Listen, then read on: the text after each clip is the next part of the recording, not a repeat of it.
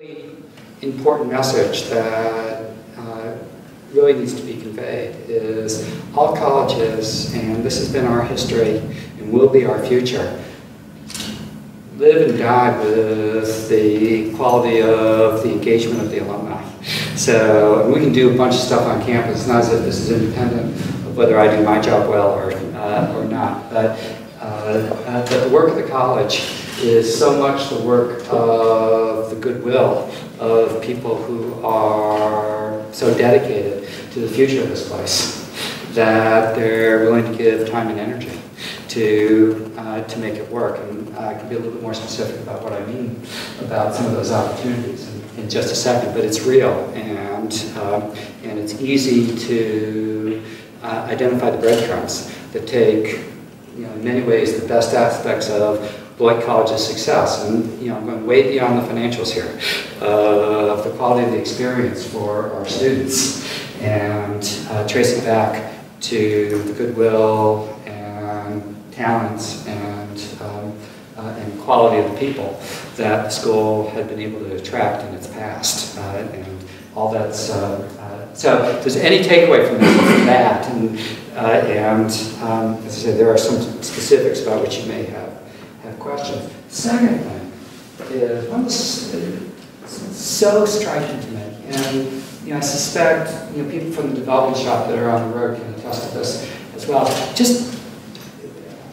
So I spent my first year here doing a relatively large number of meet the president sorts of events. You go from place to place to place. What you saw in every place were Beloiters across generations, most of the time who had never met each other. And took maybe all of 10 seconds for, not just what was a major kind of conversation, but a substantive conversation about what people cared about, what was important in their lives, and how had Beloit made a difference. And the ability of this college to create a pathway and enough of a connection across generations so that people can talk to each other in real ways and connect to each other in authentic ways is so important. And so why don't we hire a bunch of people to do what volunteers do? I mean, your time is enormously valuable, and nothing conceptually would stop us from hiring we could outsource the work that volunteers do, but it wouldn't work. And it wouldn't work because you have a shared experience, you have a language, you have a way of connecting, even across 50 years of difference in when you were here, that makes all the difference in the world. And the nuanced way in which people understand each other as people who have lived this experience can never be captured. And there is not a substitute for the work of the volunteers. So we couldn't pay enough to hire a talented enough person to do the work that is necessary through the volunteers that do such glorious things for us in this steps. Those are two things that now I'm going to engage in something that's a little bit of a non sequitur. So, what is in this college's DNA? You can go back to, we're one of the oldest colleges in the Midwest. We were born before the state was born. And there's this glorious, practical, Midwestern quality to this place. You don't see it in Amherst, but you see it at Beloit. At the outset, we were a place that was engaged in the liberal arts because we thought the liberal arts was practically, functionally, real world of value to the world at hand. And that was the vision of Chapin. It was even more the vision of Eaton. And in many ways, Chapin kept the college going. Eaton gave it a vision. And Eaton was smack dab. And if you look at American higher education, the most important element of American higher education were the schools that adopted a Thomas Dewey approach to education versus the schools that did not. theory and practice. Theory and practice. So there's much to Thomas Dewey, but at the core, the one-sentence version, that's what it's about. And Beloit College was there. It was there before Dewey was there. Didn't articulate it in the way that he did, but we embraced it with all of our heart and soul. George Colley, who was the son of the first of the 3 students that came to, Joseph Colley, that came to school. George Colley was, of course, you know, the founder of geology at Beloit, and arguably in much of America as an academic discipline, was the dean of the college, was the dean who famously blindsided his president to say, we need to be a school that's 60% international. Why? Because we need to connect to the world. Why? Because that's the value of a practical education. A liberal arts education needs to connect to the world, and we can't ignore you know, our region, we can't ignore the country, but we can't ignore the world in which we operate. You know, all of this, it's not as if the Beloit Plan was born out of whole cloth. The Beloit Plan was an evolutionary process that came through the founding of the college, through an embracing of Dewey, to a conversation around internationalism, to the Beloit Plan. And the Beloit Plan then actualized and brought into greater relief relative to the rest of the country this importance of experience as a critical piece of your education. The Beloit Plan, for reasons that that I think historically, until relatively recently, have not been well understood on this campus, the Beloit Plan fell apart, not for any educational, pedagogical reason, not for any reason that was truly important at the heart and soul of what the Beloit Plan was. It fell apart because we made a prediction about what could happen to enrollments at exactly the worst time in higher education, in the early 70s. And so it was a bad predictive model that, about enrollment patterns in higher education in America that caused the issue of the Beloit Plan. Conceptually, you know, the oddity of, from 1980 until moderately recently, the oddity of Beloit College is we sort of, at least in a public way, kind of backtrack from the glory of the Beloit Plan, while the rest of the country embraced the Beloit Plan. So the rest of the world said experiential education is our future. And Beloit College publicly said, well, we're not so sure. But on the glorious side, the faculty kept saying, of course this is what it is that we need to do. And the faculty continued to deepen and become more sophisticated with this whole notion of experiential education. And then, you know, one of the things that I tried to do when I got here was try to understand the history of this place, to try to dig into what I referenced a moment ago as the DNA of the place. What is central to, what's distinctive and glorious, and that is deep, deep, deep within our bones. And this centrality of the liberal arts of practice was where it was easy to see. Once you found language around it, it just kept becoming sharper and sharper and sharper. But this was the thing that was so central to the history and the way we've evolved and the strength of this. I mean, you know, and it had to be true. It had to be true. You know, one piece of evidence, because you have 30 years of faculty continuing to do it while it's not being supported anywhere else on the campus. If everyone had evidence about the strength of this proposition, that's all you need to do. Look at the history of this college from 1980 until 2009. And you cannot get stronger evidence that what I just said is true. So all we do is find language around it. And then finding language, but it's a non-trivial thing, because if you had asked faculty what they were engaged in at the college, I think prior to Ann Davies really driving this whole thing, if you asked faculty what they were doing, asked 30 faculty, you would have gotten 30 different answers. You would have gotten answers that were provincial to their programs, and it would have been a challenge for you to have been teased out what was common. to those 30 different answers. And one of the reasons why there's power to language is that if you can find the right words around things, then people see themselves within that language and they adopt it, and there's a common way of thinking about it, and that actually strengthens what it is that you're trying to do. So, you know, if there's an accomplishment that that I'm proud of, it's sort of recognizing the Dean's Office language was really powerful language that spoke to the campus and spoke to its alumni and spoke to current students, and was part of the reason why people could talk to each other so authentically, so quickly in the settings that they were talking to each other. So I go on long about this because it's actually really important to the future of Beloit College to understand this history. This isn't a fly-by-night thing. I mean, you know, the board could fire me tomorrow, and I promise you, whatever happened, it's still going to be a campus that lives and breathes the liberal arts and practice.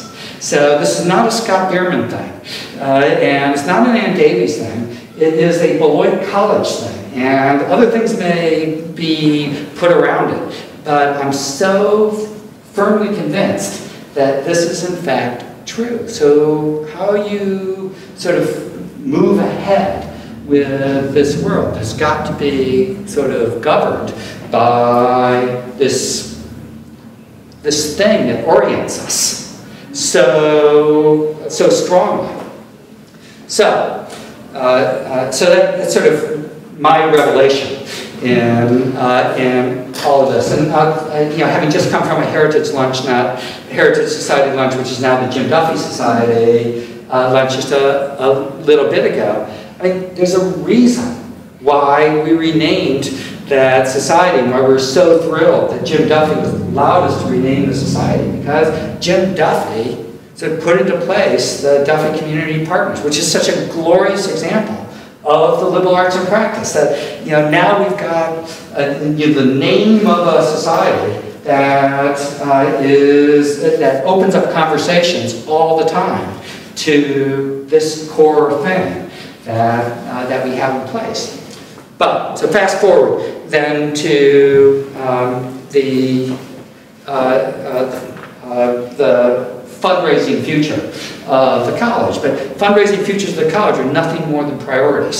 So this is, you know, people ask me in year one, what's your vision for the college? Well, it wasn't well articulated. It's much better articulated now. But I'd like to think that it's articulated in a way that is consistent with how we're imagining using resources going forward. This ought to connect to each other one-to-one as you go forward. So a critical piece of the fundraising is connected to this project-based approach. So we want to be focused on what it is that we're doing. We want to raise money for things that we either don't want or cost more than, at the end of the day, what you've raised the money for, to put them into place. So one of the challenges with, and this is going to be a challenge for all volunteers, to the language of the liberal arts and practice, is that it's become so powerful that it takes on multiple, very different things. So, on the one hand, liberal arts and practice is a requirement. That in my first year and Ann Davies' first year, we had a curricular review, so we put into place a new set of graduation requirements. And one of the requirements was that students have to have a liberal arts and practice experience sometime in their junior or senior year. So they have to have some sort of out-of-classroom engagement that is based on liberal arts foundations of thinking, but is experiential in nature. So off-campus studies can potentially fill this role. Internships have a pathway to fill this role. There's lots of possibilities that go into this. But liberal arts and practice is a requirement. Secondly, liberal arts and practice is a physical center. So there's a building called the Liberal Arts and Practice Center. Charles Westerberg is director of the Liberal Arts and Practice Center. And Carol Wickersham works in that building. It provides a kind of matching service between students and potential liberal arts and practice experiences, including liberal arts and practice requirement experiences. But it's a physical thing with human beings that are associated with. Liberal arts and practice is a concept. So it's a requirement, it's a center, and it's a concept. It's bigger than the center. It's bigger than a requirement. It's a philosophy about what an education can be, a core governing principle to what centers around the curriculum. And the way I was talking about it 10 minutes ago was liberal arts and practice as an educational philosophy. And then we've complicated the matter further by making the liberal arts and practice a module. So, you know, it was bad enough when we had 3 different concepts for the liberal arts and practice, and then we created a 4th in order to, you know, and it's testimony to the quality of a Beloit educated mind that we believe that you can process these multiple approaches to thinking about what is identical language that's in place. So what does this module then actually entail? And remember that there are 6 broad modules. So one of the modules is the Beloiter Fund, one of the modules is scholarships, one of the modules is the endowment, one of the modules is renewing the historic core, the deferred maintenance projects on campus. One of the modules is the powerhouse, where I just came from, and then the last of the modules is the liberal arts and practice. So it's sort of the programmatic piece of the mix of things that we're talking about. So intellectually, in some ways, it's the most interesting of the modules. So what is then in the liberal arts and practice module? The answer is that it has 3 essential elements that are embedded in it. One of it is, can we think of a curriculum as being, 1, not only disciplinary based, and 2, ultimately flexible over time. So what we envision are fellows circles, leadership circles, curricular leadership circles that consist of faculty and staff and students that act as the center. Think of a curricular initiative as having concentric rings of engagement, where at the heart of this, in the center of the concentric ring, are those people that are most deeply engaged in this curricular initiative, and then a set of other faculty that pay attention to it, staff and students that pay attention to it, but for which it may not be the centrality of their life. And then out to a further ring of people that can talk about it, but may not actually be engaged in, if you're a faculty member, teaching in the area. An example of this is sustainability. So we've got a group of faculty and staff and students that serve as core centerpieces of guiding and directing and providing leadership in lots of ways over issues of sustainability. But we've got a lot of faculty, staff, and students that are interested in issues of sustainability. So I'm interested in issues of sustainability. I'm not sure I'm going to teach a course in sustainability, but I might want to teach a week-long section on sustainability in my Principles of Economics class. And I could really use some support in doing that. And step that out even further. Imagine that you then have sort of a curricular initiative around sustainability, a curricular initiative fellows program around social identity and liberal inquiry. So key issue of our time is how do we align ourselves with particular identities? How do I think about myself? I think about myself as an economist. I think about myself as a parent of 2 children. I think of myself as a white male. A set of identities that guide us in a variety of ways, that govern our lives, that govern our behavior, that govern our interactions with other people, cuts across all disciplines. That can be a curricular initiative.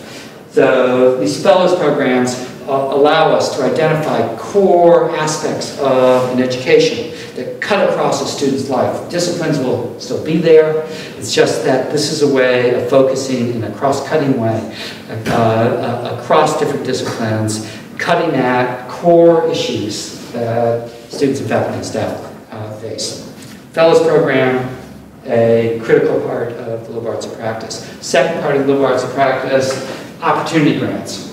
So if we believe in experiential education for our students, then we need to think seriously about how to give them resources to bring these opportunities to life. And opportunity grants are the approach that we envision that will be the vehicle for allowing that to happen. So imagine a situation in which students have access, perhaps even an aspirational model in which students are entitled at the point that they come to the college to, at least if they provide a sufficiently good proposal, to a $2,000 to $3,000 opportunity grant that frees them for a summer to actually be able to take an unpaid internship, that allows them to take an off-campus studies program and extend it for 3 or 4 weeks and engage in a project-based opportunity that allows them to travel to Chicago on a regular basis to be part of a theater program.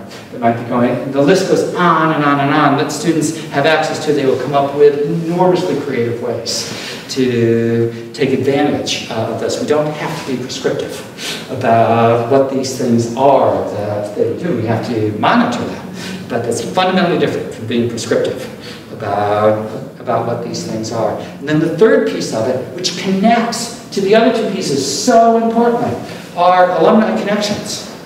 So, fellows program, opportunity grants, alumni connections. Because these things come to life, these opportunity grants, how do you make them work? How do you provide students with enough opportunities so that they actually aren't spending 90% of their time trying to find an opportunity? And the answer has to be through taking advantage of the generosity and skills and opportunities that alumni can put out there for our students. And that can happen in lots of ways. It can happen in big settings, sort of versions of Econ Day that currently exist. And Econ Day is where it's one day a year in which the econ faculty bring the juniors and seniors down to Chicago. They have a chance to learn something about the economy connected to Chicago. Then they have a chance to connect with alumni for the better part of a day. And it's an enormously important opportunity for our students to have those conversations with an alumni. It's a chance for alumni to connect with students, of course, in reverse. And it's been hugely valuable to our economics students. Well, there's no reason why we can't do that in other areas and other disciplines, or across disciplines. We have Arts Day, and we have some of these in place, but we need more of them in place. Job shadowing programs that we've put in place for almost insanely small amounts of money.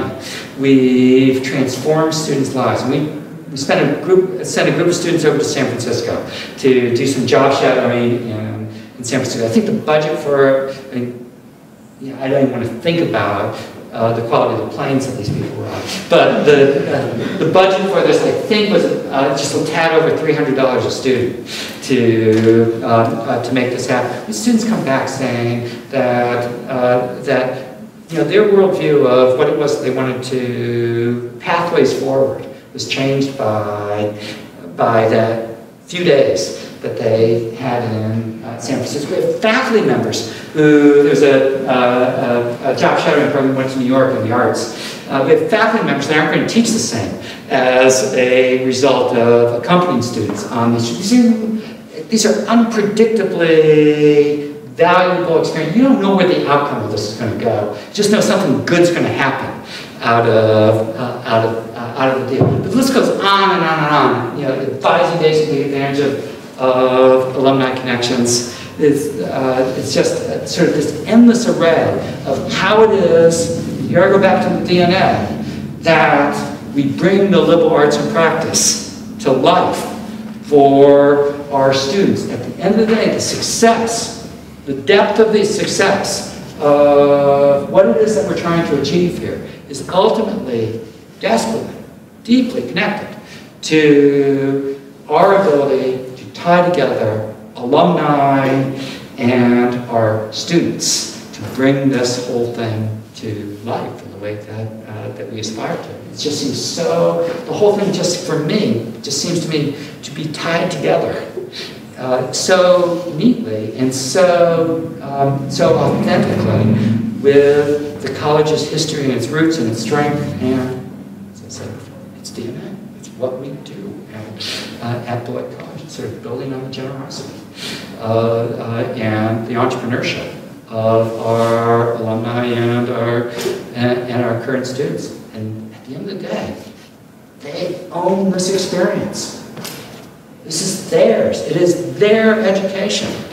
It sort of made the board people in tears at commencement around this theme of this is your education that you've created.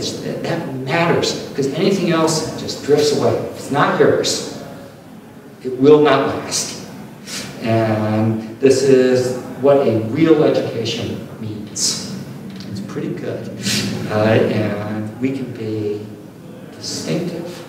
And in my opinion, we've got a sophistication at thinking about this and doing this that transcends anybody else I know. So anyhow, that's how I see, and so I know that there's tons of stuff that you know, are nuts and boltsy around how can volunteers be helpful in missions and in development and in career issues, which is sort of very tough. And all that's real and connects to this broader conversation. It's not independent of this at all. But I wasn't quite sure what to say. I thought sort of doing this at the conceptual level might be of some value to you.